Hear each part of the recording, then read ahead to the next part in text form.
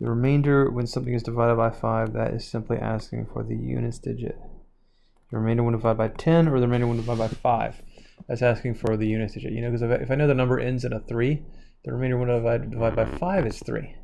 You know, 323, 5 goes into 320, and there's 3 left over. Or if the units digit is 7, the remainder when divided by 5 is 2. It goes like 327, well 5 goes into 325, and there's 2 left over. So this is just asking for the units digit. Okay, so I have a base of 3. I don't know what n is, but let's look at the pattern. Like we talked about the patterns for units digits for a base of 3, 3971.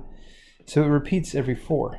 So that's the thing. It doesn't matter what n is, because 8n will always get you to the 4th one of the cycle, because that'll be a multiple of 4. 8n will be a multiple of 4. So 8n will always land you on the 4th one of the cycle, plus 1, plus 2, plus 3. So that 3 to the 8n plus 3, and you have to check this on data sufficiency too. We already know what that ends in. That ends in a 7, and then we add 2, so that ends in a 9.